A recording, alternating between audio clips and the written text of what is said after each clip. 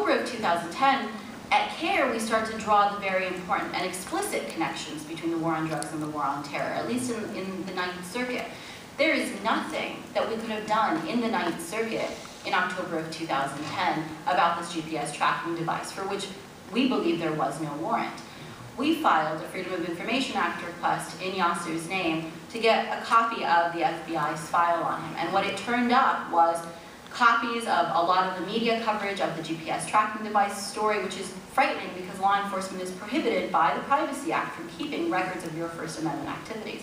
But what it also turned up was those initial conversations that they had internally about, oh no, the device has been compromised, we must go in and retrieve it. So that's the first step. The second step is, again, what do we do? What is his recourse? And in the Ninth Circuit at that time, there was no recourse. And this is where the connection is very clear. The Ninth Circuit in 2010 had decided the case on behalf of a man named Juan Pineda-Moreno. Pineda-Moreno was accused, or was suspected of buying materials and tools. Remember, I know nothing about this. Buying materials and tools to manufacture marijuana. And a GPS tracking device was placed on his car. And he was tailed for weeks and weeks and weeks. And then charged with various drug offenses. In his case, the court found that there was no violation of his Fourth Amendment rights by the placement of the tracking device on his car. The court went so far as to say that even when law enforcement walks into your driveway and places a tracking device on your car, there is no violation of your privacy rights. And so for the AMEMSA community, for the Arab, Middle Eastern, Muslim, and South Asian community, where we weren't making this connection to the war on drugs, it became very apparent, very clear, and very quickly that the very violations of civil liberties that were occurring under the war on drugs were now directly impacting us on the war on terror. And it goes back to a lot of what Manami spoke about in terms of why weren't we making these connections? Why weren't we building this power collectively, right? Someone said yesterday that so often as minority groups we're not speaking to each other, and yet we expect everybody to listen to us. And so here we were, having been silent as an entire community on the war on drugs and the related erosion of civil liberties for decades. And we had now thought, oh no, this has come home. Because it wasn't as though the civil liberties that were eroded as a result of the war on drugs had come back when the war on drugs started to die off, which it hasn't. It was that they set the groundwork for our erosion of civil liberties. Some really quick just timeline points on the war on drugs to give you an indication of why it's so frightening that this has been going on so long. The US government, the federal government, has been talking about drugs for nearly a century now. The war on drugs began with the Harrison Tax Act in 1914, which restricted the sale of heroin, and was quickly used to restrict the sale of cocaine as well. But it was officially declared in 1971. Nixon called drugs public enemy number one. The DEA was created in 1973 and used to really crack down federally on the use of drugs. And there's all sorts of countries that we went into looking to protect ourselves from drugs. And it's interesting that we're now going into Afghanistan and Iraq and possibly Iran to protect ourselves from terror. In the 70s, 80s, and 90s, it was Mexico, Colombia, and really any country in South America where we had an economic interest. We were there looking for ways to catch the drug dealers. Andy Singer, who's one of these cartoonists, put out a cartoon talking about the comparisons between the war on drugs and the war on terror.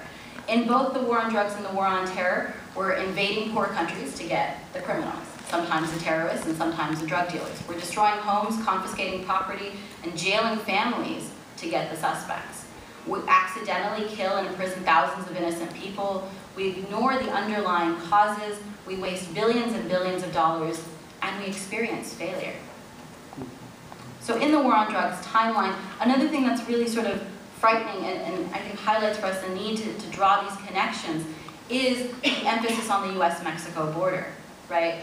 Marijuana is a drug that we all believe comes from Mexico. And so the solution to it is to militarize the border, to clamp down really, really hard on the border. In 1993, NAFTA was signed, which is interesting because it has all sorts of economic consequences for people who are working on social justice, but also really increases trade on the border. Comparing now that administration and the administration that we're currently in, because I think quite often we believe that we should derive hope from the Obama administration, and I think that's incorrect. Biden, the current vice president, is responsible for the Violent Crime and Control Law Enforcement Act of 1994, which many argue set the stage for the Patriot Act. It allocated more money to build prisons and set up boot camps for delinquent minors. It designated 50 new federal offenses, including gang membership, several new federal death penalty offenses, including murders related to drug dealing, drive-by shooting murders, civil rights-related murders, murders of federal law enforcement officers, and death caused by acts of terrorism or weapons of mass destruction. The law was passed in 1994, and many believe that the civil liberties erosions that occurred under it are what set the groundwork for the USA Patriot Act. Fast forward to 2009, and the Obama administration is now considered not should we end the war on drugs, not should we vindicate the many innocent people that were targeted, but rather should we rename the war on drugs. And this is the problem. You can't declare war on inanimate objects, social phenomena, moods, or abstractions, because similar to the war on terror, that is what fuels the fact that it continues to move forward, because there is no end in sight. How do you define success when you can't even see the quote-unquote enemy?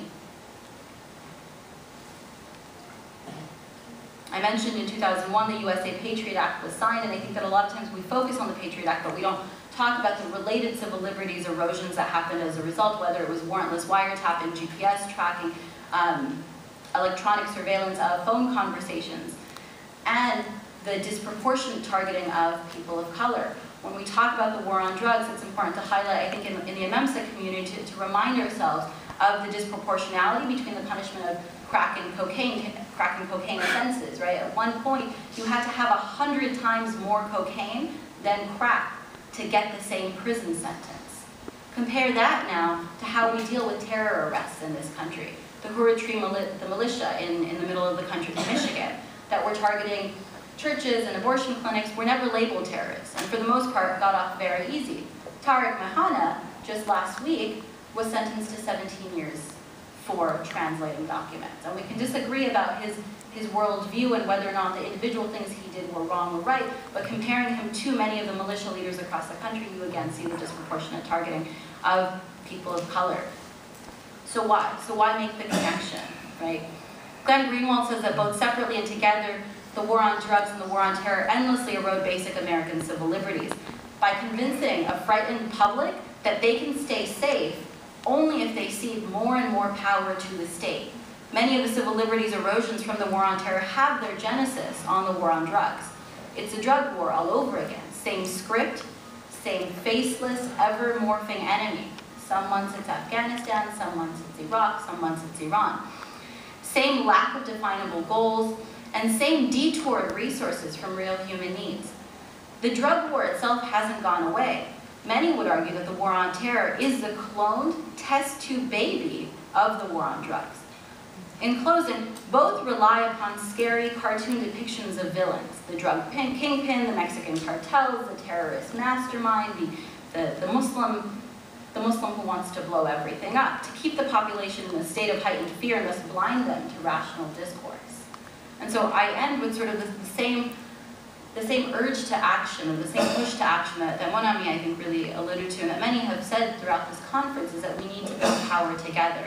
Black and brown communities, Muslim communities need to realize the overlap in the way that we are being targeted. Because alone, we're all too small. Whether it's tackling the San Francisco Police Department, the New York Police Department, the FBI, or individual GPS tracking devices, it really is by building power together and across communities that we are going to be able to end one, the other, and both. Thank you.